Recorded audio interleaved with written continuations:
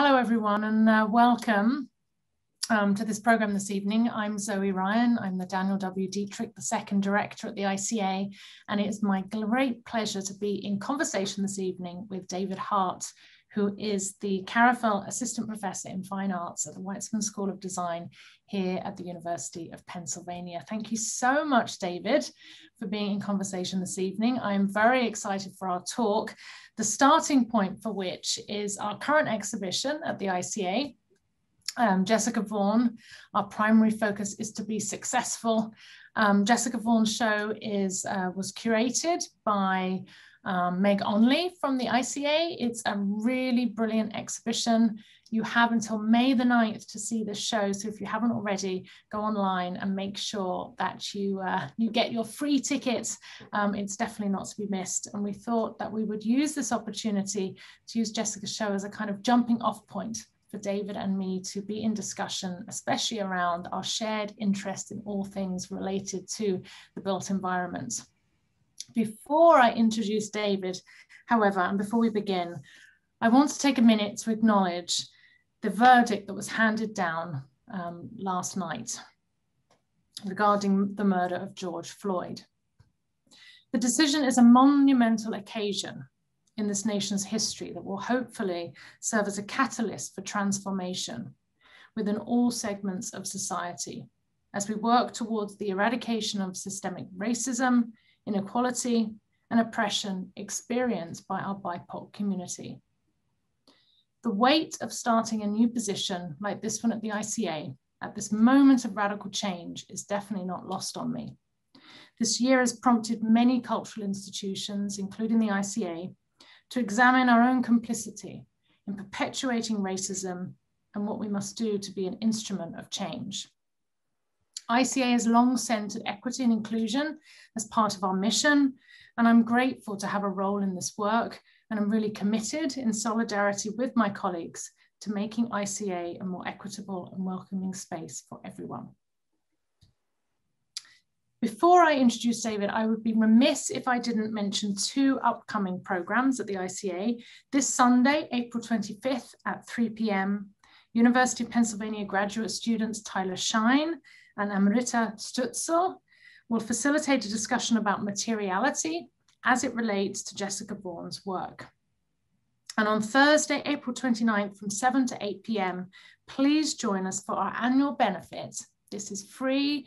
Everyone is welcome. We would love you to join us as we honor Dr. Kaja Silverman, Distinguished Art Historian, and the Keith L. and Catherine Sachs, Professor Emerita of Contemporary Art at the University of Pennsylvania, and world-renowned artist Charlene von Heil. Please visit our website to get your free ticket. We would love you to be there to join us in this celebration and to support the ICA. So now turning to David.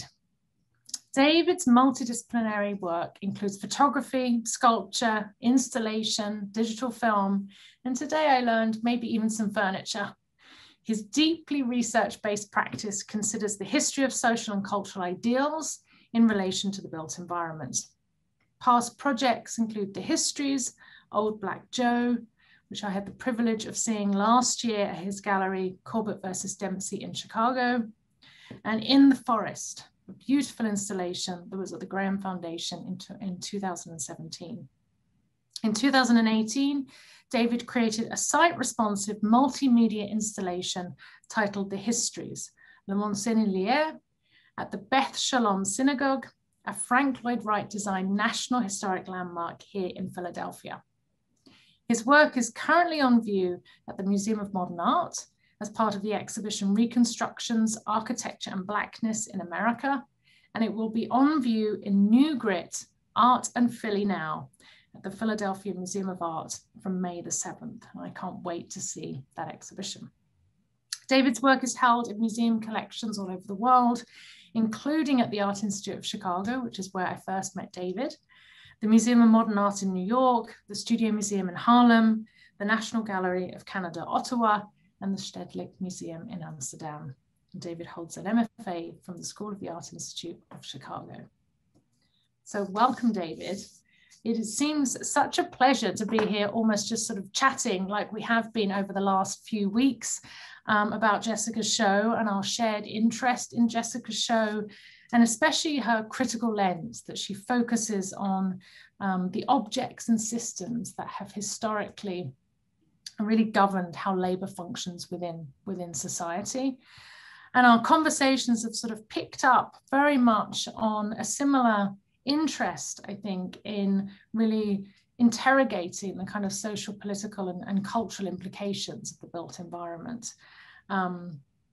And there seems no more time like the present to be really talking about the workplace and the changing workplace and where we might be, especially after the last year, as our home, work, lives have been so radically transformed for many people, a very challenging moment.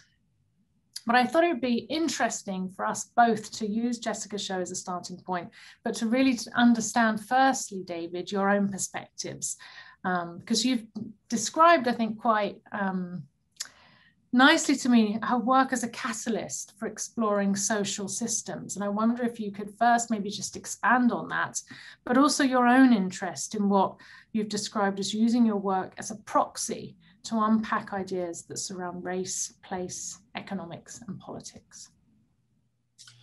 Thank you, first of all, for such a wonderful introduction, Zoe.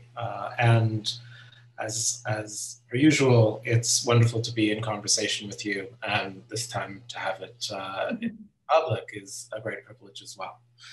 And yeah, so to get to your question about my own interest or our shared interest in the built environment and how I use it strategically as a way to explore ideas of culture, of identity, of a way to perhaps locate these ideas that I consider to be unstable, right? So concepts that are unstable. The built environment is an interesting proxy as a way to perhaps materialize those ideas, that we can see traces in the built environment of decisions, of ideologies, of cultural participation. So for me, you know, what I do is because the work is very much research-based, I really start with an idea that I think is unstable in the sense that the way that we understand it is changing, that it's fraught, right? That it's contested. As you said earlier as well about this idea of you know, the way that Jessica's work catalyzes you know, a way to understand these ideas, that it points to, it's indexical, it establishes a framework within which we can discuss the kind of evolution of those ideas and hopefully gain some clarity in terms of understanding what their status is today. And for a specific example, you know, one that I've been obsessed with for many years, and in fact, I had created a proposal around it several years ago, and the work, for whatever reason, wasn't realized. But I was looking at the early 1970s, and specifically Chile in the early 1970s, and Salvador Allende's socialist turn at that moment. And I think it's interesting to mention it now, specifically as a way to begin to kind of address the role of design in the built environment in service of political ideology. And so one of the things that Allende did at that moment in time was bringing the best minds available to Chile to work on the socialist cause through designing systems that can support worker participation, greater efficiency, capitalizing the market in ways that perhaps hadn't been realized yet. So, you know, he brought in a management consultant who was an expert in the emerging field of cybernetics, Stafford Beer. He brought in Guy Barnsepe, who was recently teaching at the School of Design in Germany at Ulm. And together they designed a system called CyberSyn. And what was really fascinating about Cybersyn, which was a network, and as well as a kind of control hub that allowed for increased participation by workers, by unions, by manufacturers in determining the flow of materials across the Chilean economy. So it was a system that was rooted in early telex technology. And what it allowed to do was it allowed the mines and the factories to communicate with a central economic resource, and they could better understand both the needs of the market, but also means of distribution and also workspace efficiency. And so this is a really beautiful example of, and unfortunately it was theoretical to a point. They got it working to some degree, but really didn't have access to cutting edge technology that we have today. And so it remained more of a theoretical model than a practical one. But for me, it's fundamentally interesting in terms of using the power of design to further the ends of an ideological concept. Mm-hmm. And I'm just wondering, you know, in terms of your own expertise, specifically within the built environment in the fields of design, do you see other examples of these kinds of strategies, you know, being used in either at a level of government or of industry? It's very interesting that you mentioned the Ulm School. And before I just realized that we should have some images, Derek. Is it possible to have them playing next to us while we speak?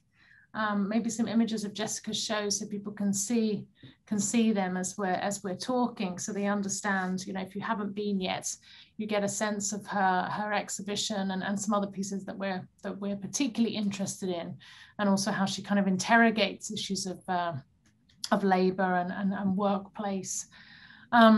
It's interesting that you mentioned the Ulm School and also these kind of cross-national conversations, because I've always been interested in Thomas Maldonado, who was the head of the Ulm School after Max Bill, and he was similarly interested in, you know, kind of removing design from being just about being something which was about stimulating consumer desire, so moving it away from the kind of marketplace to something that had more of a social conscience, and really trying to determine new relationships between design practice and human interactions with technology or mass media. And it's really interesting to think now when we think of design, you know, I really think of design as one of the reasons I'm interested in it is I think of it like art in that it's conceptual, it's about ideas, but it's also, I don't see design as just merely a tool for solving problems. In fact, it's, you know, for me, it's best when used as kind of a tool for asking really great questions. And often design ends up being the problem, not the solution.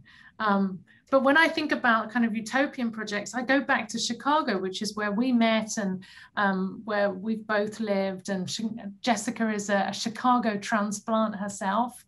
And I always felt when we were in Chicago, we were living in a modern experiment in a way with that city, because of course it was the birthplace of modern architecture. And I remember when I first moved there, which was 14 years ago, I remember I was fascinated with the Loop, which is this sort of closed loop downtown district that was sort of developed in the early 1900s. And it was called the Loop because literally the trolley car used to do the loop around the business district, and now it was the L. And I used to ride that elevated train, like not just to and back from work, but also on weekends, because I used to just love this elevated view of the city. But I also just thought how odd it was to create a district like that, how anachronistic it seemed back then.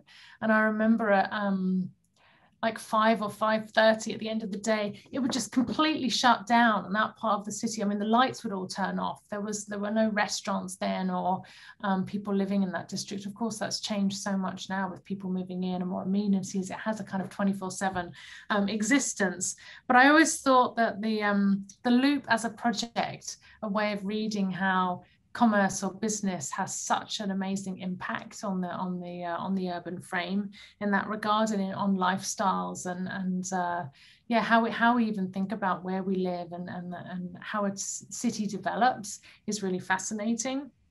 And then the other example, which I'm sure you know from Chicago, another absolutely flawed utopian project is the Pullman Company Town, which is in South Chicago, which was developed by the industrialist George Pullman of the train cars, and he wanted to relocate his operations south of downtown Chicago.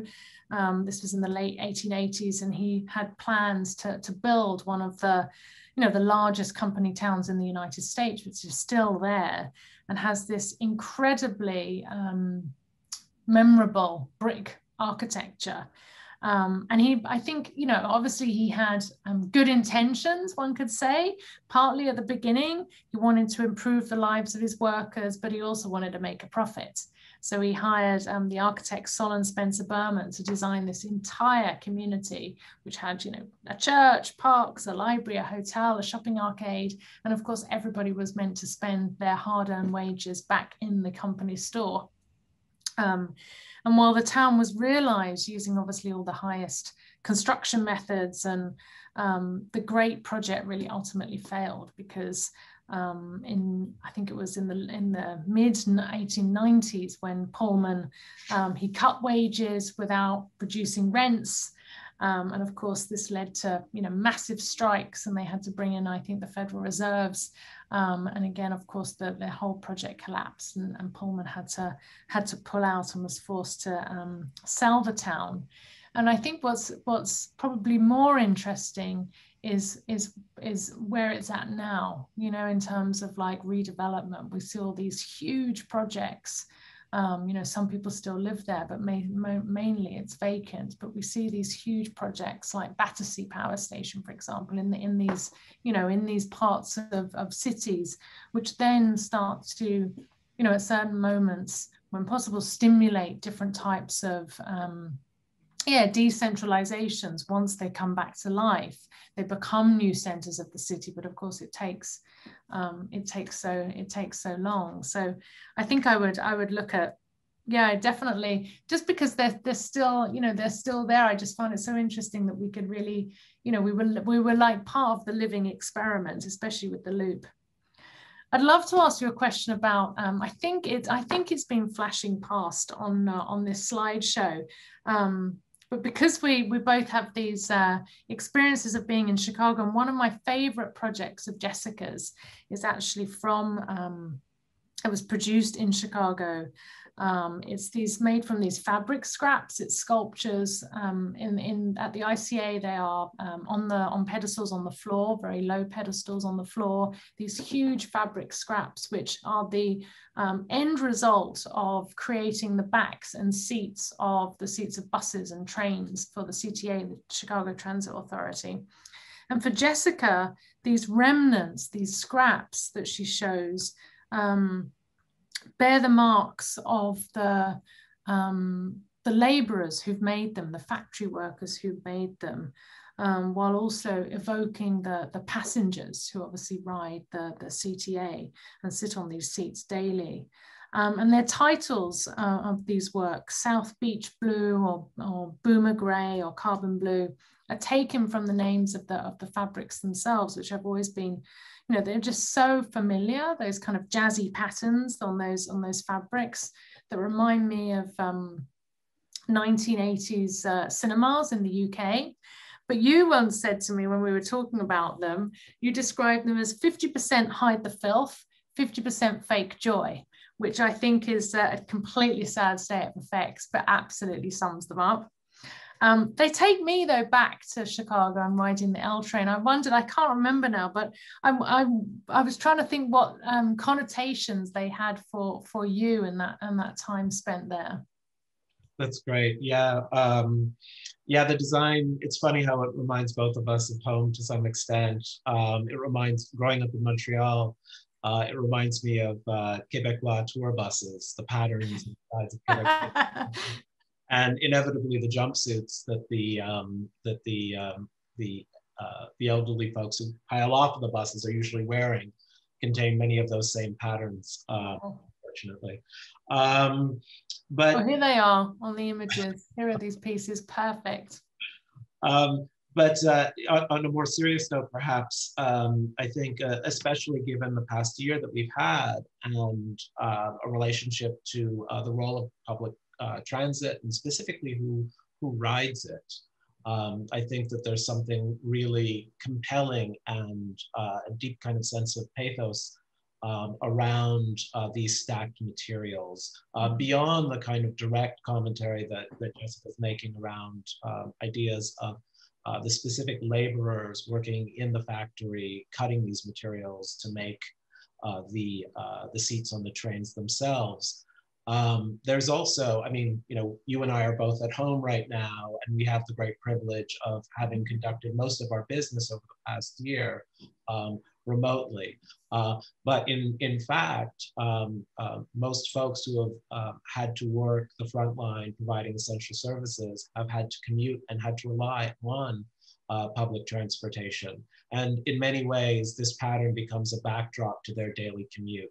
Mm-hmm. And I think that that's an important thing to kind of consider. And for me, as I said, it takes on, you know, this incredible kind of pathos when we begin to think about the plight of those who have to ride and don't have other choices. And usually, you know, they're traveling from one low-paying job to another before going home just to make it meet. So there's a really deep, yeah, the way that labor is entangled in all of these levels, I think is really amazing. And the way that the work is cumulative too, that it's open-ended, that it doesn't stop, that Jessica is continuing to collect these materials, I think is also a demonstration of that kind of, almost kind of Sisyphean kind of cycle of labor. There's also a phenomenal history of women designers in the field of textile design, like Annie Albers, for instance, who you included in your exhibition, In a Cloud, in a Wall, in a Chair, 6 Modernists in Mexico at mid-century. Do you see a relationship between the high modernism and the affect of these patterns? Well, I'd like to say it was almost an insult to connect Annie Albers to you know, some of these fabric patterns, only because I feel like so many of the fabric patterns now, I think are developed by algorithms. And so they're algorithmically developed to, so that your eye travels across them, but never, you know, is not stopping in one or other place, so that you don't see the dirt. And I think that for me is, well, I guess it connects to modernism, and these are functional things, but someone like Annie, her work is so refined. I think actually more, and maybe this is another unfortunate comparison, I think more of the kitschy, colorful work of Memphis in the 1980s, and they probably wouldn't find this unfortunate, this connection. They probably think this was good, but only because I think they were really interested in knocking modernism, and they didn't want to be, you know, I mean, in the words of Mies van der Rohe, less is more. They would be more aligned with Philadelphia and Robert Venturi, less is a bore. You know, they just wanted to be, they were trying to introduce much more emotional as well as intellectual projects into the world, and felt like a return to color and pattern and was really necessary to kind of move away from this kind of strict utilitarian, what they thought functionalism that had gone before. So, and it's funny to look back at that, because now when we look at Memphis, I remember, I think if anyone saw the Nathalie Dupasquier show at the ICA in 2017, Nathalie Dupasquier was a member of Memphis, and obviously the work is extremely sophisticated, the patterns and the objects that they created. But I think you see, they're obviously now borrowing techniques for this new work, which was very similar. They also wanted to create patterns where there was a lot of movement and your eye was, moving around the field of fabric or an object. But I remember reading somewhere that Jasper Morrison, who is a very refined designer, went to the Milan Furniture Fair and recalls breaking out in a cold sweat when he saw the work by Memphis. I mean, poor soul. But obviously it was such a break from the past, which now, of course, when we see that these kind of patterns, as I guess Jessica, has so astutely seen, have just become so subsumed into our kind of, daily memories of things. And not just the patterns, I would say, that really rough pile, because they're almost like carpet, aren't they, on the seats? And I recall that on the backs of your legs when you're wearing like shorts in the summer or something. I mean, they just evoke all kinds of connotations of being on public transportation for good or for not good, which is I think is why there is just so much in Jessica's work that's just so interesting to unpack. I wanted to go, there was a project that I know, Derek, maybe you can find the images of the depreciating assets, variable dimensions projects, because as we were talking over the last couple of weeks, David, you kept bringing me back to these sculptural works. Here they are, by Jessica. And I also was really fascinated by these pieces in particular, perhaps because they are so deeply connected, obviously, to the history of design, and they're sort of, they could be parts of cubicles, they're parts of office furniture, things we sort of equate. I'm thinking of the 606 universal shelves behind me by Dietrich, which are similar, and obviously have this whole history. They are, for me, very connected to the history of modernism, and modern buildings, and how you carve up model buildings for habitation. And I wondered, what strikes you so intensely about these pieces? Yeah, I mean, that's it. I mean, they're fantastic works. And for me, it was, I think that in many ways, they kind of catalyzed my understanding of her practice in so many ways, in terms of the specific art historical references that she was leveraging as a form of critique.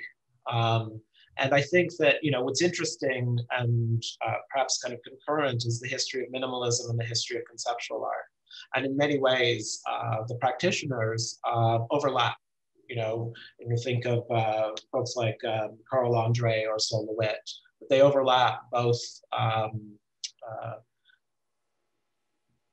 as conceptual artists, but also kind of operating within the language of minimalism.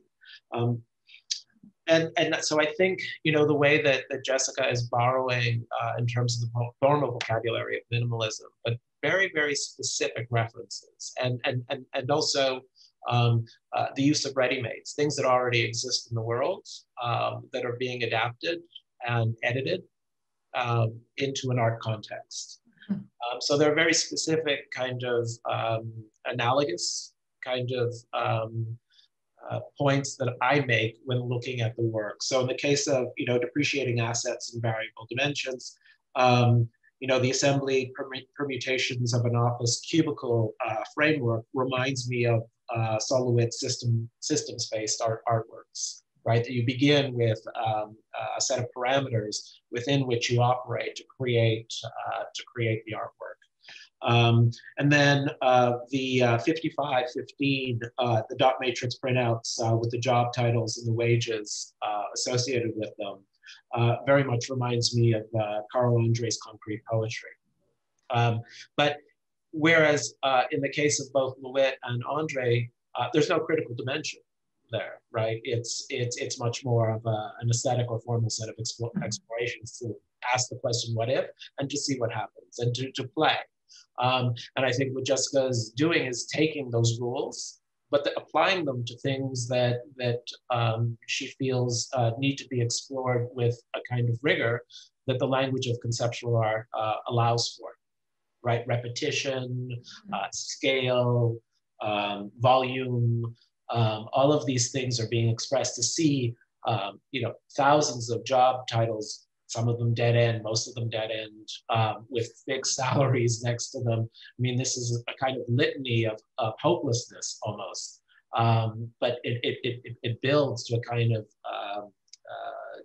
there's a cumulative results that one also senses when looking at Lewitt or Andre. But I want to switch here, pivot perhaps to two, at least in my mind, subjectively more interesting artists, Han Darboven and Adrian Piper. Mm-hmm. And I think that these are both also highly operative reference points for Jessica in terms of how she operates. So, with somebody like Han Darboven, the idea of labor, again, being expressed literally within the work through this kind of act of repetition, but also being presented as this overwhelming kind of volume of evidence, right? And the way that that Darboven kind of questions ideas around gender, ideas around the hierarchy of ideas when considering the Enlightenment, right? And I think that in many ways, Jessica is doing the same thing with many of the conventions that we have, and perhaps some of the utopic attitudes that we have around the trajectory of modernity, which are deeply connected to the ideals of the Enlightenment, but perhaps towards their kind of perverse ends, or as I like to say, a kind of history for those potentialities. And then, with Adrian Piper, again, using, the language of institutions to analyze how institutions to isolate or systemically bar specific communities from participating. So about, the introductory video piece that we're presented with at the entrance to the exhibition, with a piece like Adrian Piper's Cornered, we begin to see the way and the language or the lexicon of ideas that are being expressed by the institution to communicate our place within it. Should we call up those images again, David? Derek, I think it'd be nice to see the images from the show again while we're speaking, so people have a frame of reference for some of these works. So I'll get to I want to ask you a question. So it's interesting that Robert Propp's action office system from 1967, Herman Miller, was being developed almost concurrently with the move towards the dematerialization of the artwork and the advent of conceptual art. Lucy Lepard marks the year as 1966, and so Lewitt characterizes the ideation process as coding. Can you talk about the shifts in office culture and the innovation of Propp's system? They're so interesting because I've never really thought about those two together. But then when I heard you talking about, works being systems or systems within which you work, of course, that is what also the office culture of that time was trying to be. I guess it was a bit of a dematerialization in terms of the action office. But I'd never really brought those two worlds colliding in my mind to conceptual art and the same time as the action office being developed. Of course, the most major shift happened in the 50s with the history of tall buildings and structures like Within the Loop, like Inland Steel or others, which were these sort of clear span constructions with the columns or the load-bearing columns on the outside. So you had these completely free floor spaces, which then of course they were trying to carve up and inhabit. And I think they were at that point wanting to move away from like the rows and rows of desks and typewriters like you would see in the Johnson Wax building, by Frank Lloyd Wright, or in the film the Apartment from like 1960s, just these rows upon rows upon rows. And you had people like Herman Miller with George Nelson at the helm and Robert Prost really thinking about the rise of the office clerk and really thinking about like what it was to be in an office, and how unhealthy that was now with the kind of rise of white collar office jobs, and trying to think about, you know, other formats to carve up space. And they developed the Action Office, which was a suite of furniture. It was the first that would have allowed workers to really customize and format their spaces themselves with all these different component parts. And it was made from Formica, which was of course a new material, easy to clean. It was colorful and well built, but it was completely like prohibitively expensive. So the thing was an absolute flop when it first came out. And then they made the Action Office, I think 2.0, and it was had a much more popularity. But I think that the sad thing about the Action Office is, you know, if you think now that we're beginning to have like standing desks and other ways of, I mean, all these ideas stem back to that, but it's only now so much more recently that we've really taken this more seriously. And the other thing that I think, you know, is very sad about the Action Office is obviously seen as sort of the, you know, we couldn't make customizable office environments. So that's how the cubicle kind of got defined, much more like the efficient kind of carving up of space. And I'm not convinced that the Action Office really prompted the cubicle. But it is funny to think about. I was looking at Herman Miller just launched the OE1, which is the, I think it stands for Office Equipment 1, which is by Sam Hecht and Kim Collin, which of course harks back to kind of, you know, these modernist systems, OE1 being, you know, sounds very functional and utilitarian. And again, it's made from different component parts. And it just makes me laugh to think how many times that Herman Miller has kind of, you know, been reinventing this and inventing this. But some of the designs really hark back, the nooks that you can have, or the, you know, more mobile meeting places and other things are just ideas that are completely drawn from that period, but obviously into our new kind of much more mobile working environments. No, it's fascinating to think about these things as they sort of evolve over time, and also to think about them in relationship to Jessica's work and these ghosts of these parts, and the kind of, yeah, they're eerie, for me, quite eerie connotations. It's interesting that you know, you and I have talked a lot about not just the kind of the interiors, but also how, you know, new business models or you know, new offices. I think of the Loop. I think how the building defined the interiors. You know, there's then these cubicles that were then breaking up these kind of big modern offices. But obviously how they've really superimposed on the built environment. And we're often talking about how different business models or have changed how we communicate, but also how we think about how a place is structured and how they leave an imprint on the urban realm. And this is such a thing that you've also thought about through your own work and have explored projects in Chicago too. I'd love to hear more about that from you.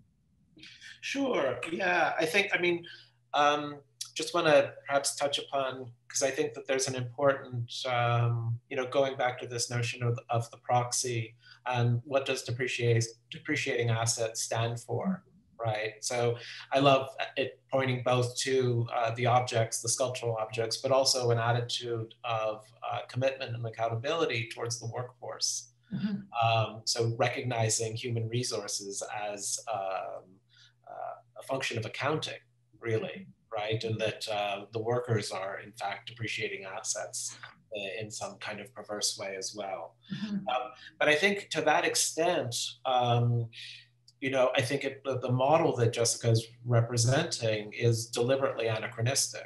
Mm-hmm. Right, you actually find examples such as these in contemporary workplaces is actually more and more difficult. Right, you might see it at a large financial services back office, or in a government agency, but in, you know, the field of tech or definitely design, There's a brand new language of office space design that has emerged. So I think it's important to kind of situate where the work kind of operates in terms of that design language. A friend of mine, Jonathan Olivares, works as a consultant for Vitra. And he did a fantastic, I believe it was Jonathan who did this fantastic new office system for them, which is basically interchangeable panels of OSB, oriented strand board.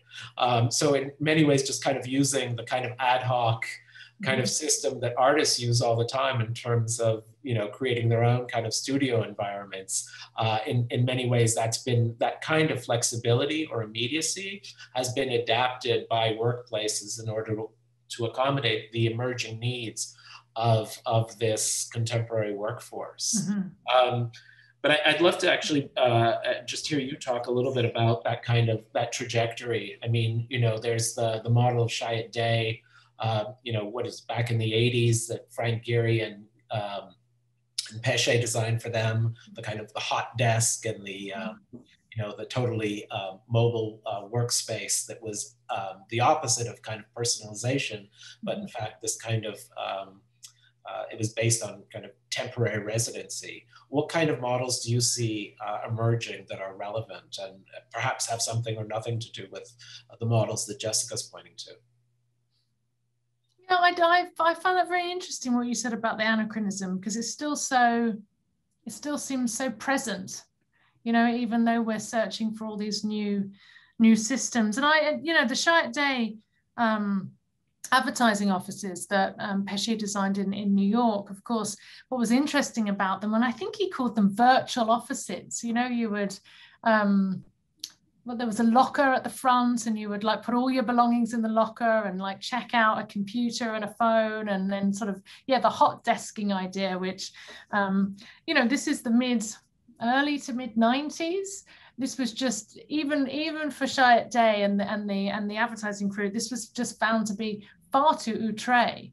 And they also didn't like they found it far too distracting. This was one of the major complaints. And then they had to go back to, because obviously there was one of the first real open plan offices. They had to go back to something a little bit more traditional. But of course, it paved the way for now, what do we see? Campuses for the Apple and the Googles with, entire lifestyles being developed within the offices to try and keep you there and hold you there. And I'm curious to see how our own virtual offices, now that we've been, so many of us has been working from home, or for those that aren't, how we will think of the office differently or not, as we enter the kind of post-COVID period, what we hope will be the post-COVID period.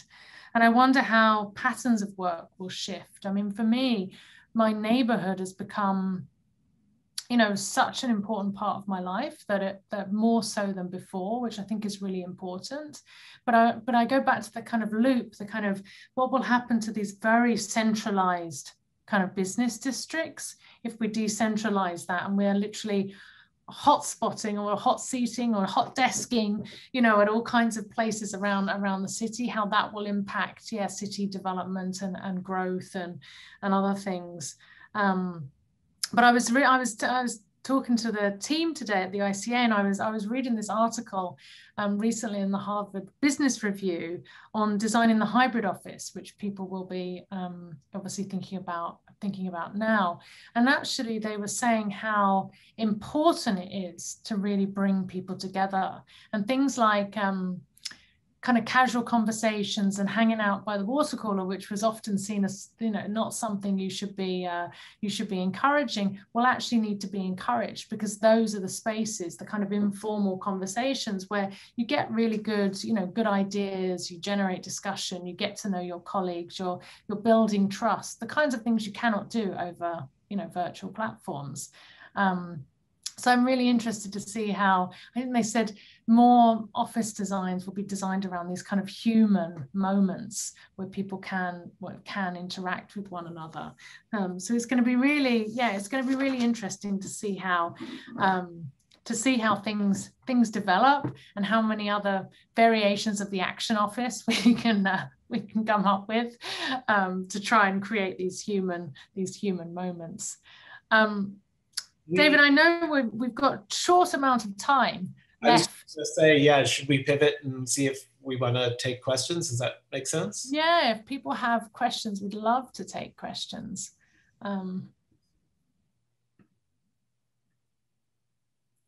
good. Thanks, Natalie, for asking.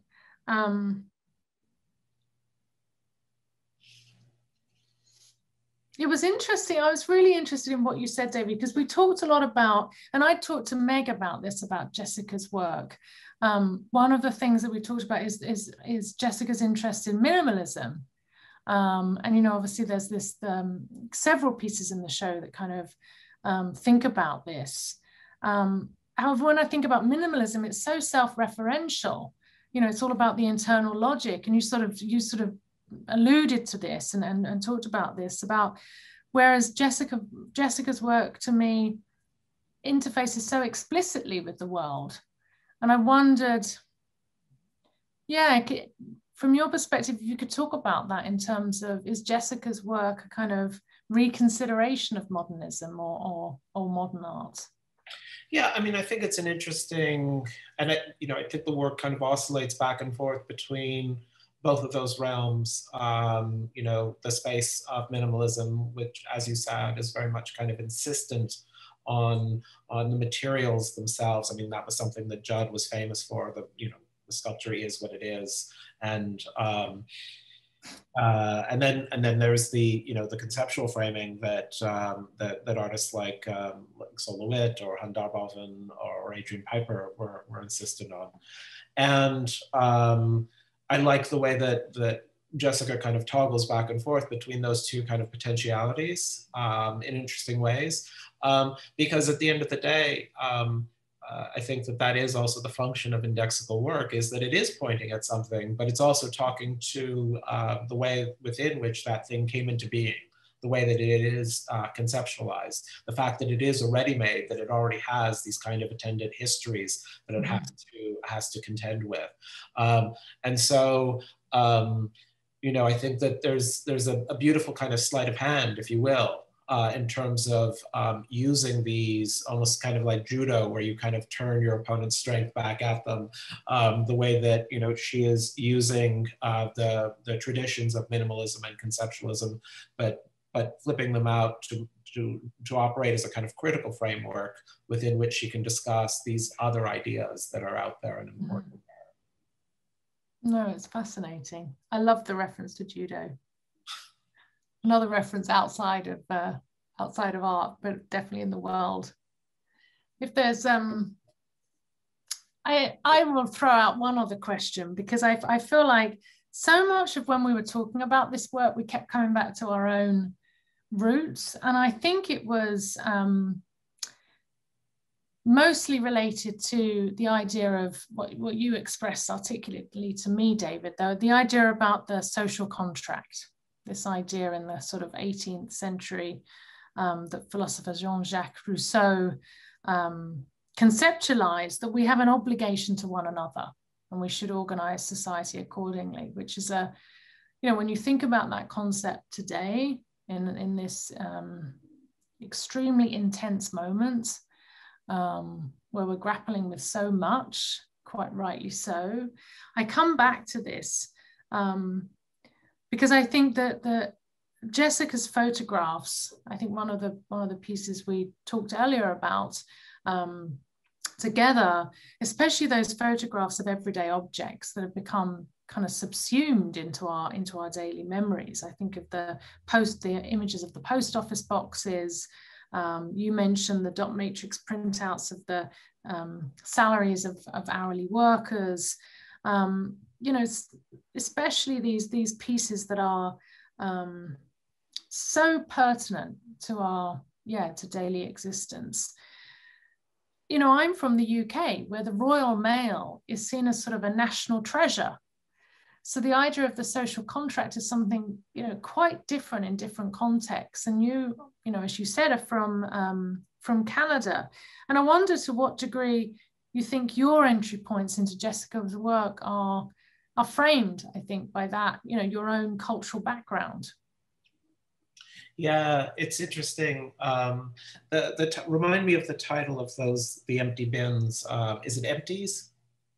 Empties. Yeah. I mean, again, you know, such a laden title. But I think in Canada, it's much the same in terms of the post office being a symbol of national pride. I remember as a perhaps young man when Karim Rashid, who designed the Pod restaurant, whose design still survives today, I believe, hoping that it survives the pandemic. But Karim Rashid, a Canadian industrial designer, redesigned the mailbox. And it was a huge moment of pride in the same way as Expo 67 was, which was the year I was born, but as a kind of symbol of Canada's relationship to the spirit of modernity. Mm-hmm. So when Rashid designed the mailbox, it was, you know, you could see it on every corner, this kind of symbol of Canadian pride in that institution. And there was also equally an enormous amount of controversy, which is still ongoing, in fact, when the post office, the Canadian post office, decided to implement these super boxes. And super boxes are essentially PO boxes that are distributed around the neighborhood. So instead of having the mailmen come and deliver the mail to your front door, they deliver it to the super box, and then you, on your way home, stop and pick it up. And so many Canadians felt this was a betrayal of the social contract, right? This was neoliberal forces at work undermining basic services that should have been provided by the government. You know, they saw it as their tax dollars at work. And why were some neighborhoods being served with hand delivery, and others had to make do with these super boxes? So the way that, you know, I think Jessica has identified these kind of systems of infrastructure and how they represent in a very direct and immediate way our relationship with government as an entity that provides and responsible for this idea of the social contract. So if we define society as, you know, having three sectors, government, business, and civil society, which is family and the private sphere, why is it that we only judge the quality of something based on its administrative or financial results, right? Which is, I think, the plague of neoliberalism, which is constantly evaluating things based on those criteria. You know, and I think there's been, you know, all of this news recently on NFTs and their relationship to the blockchain. But the blockchain and blockchain tech is actually the apex of this narrow-minded dead-end logic, right? It's a digital traceable ledger of financial worth. It's an empty signifier, right? One that exists simply to allow institutions to track this kind of idea of value that is rooted within, you know, a very specific sphere in terms of how, you know, value is actually really understood societally. So I'd rather measure exclusively the collective health, intelligence, and curiosity of the public. And, you know, perhaps we should be supporting the institutions, and perhaps this is what Jessica is pointing at, that ensure positive results in those, you know, in those spheres, right? So I think we also have to remember that the post office saved America. Exactly.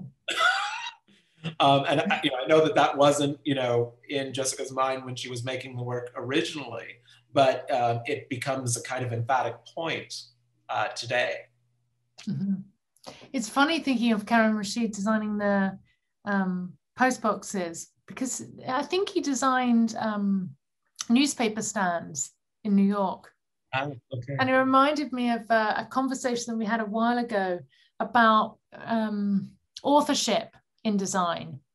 and in other countries where, yeah, designers are really kind of lauded as, you know, I remember when the £2 coin came out in the UK, or stamps or other things, you really know who the designer is. I mean, they're written up, and in other countries too, which I always bemoan the, yeah, that doesn't happen more here, you know, the kind of, the celebration of that as which is almost a thing in itself, you know, celebrating these things as yeah, moments and cultural moments, cultural moments of the everyday, which is just so important, because as Jessica quite rightly says, they become completely subsumed into our daily existence, much more than many other things. So David, it's been always a pleasure. I feel like we bounce from one topic to the next, just seemingly quite seamlessly.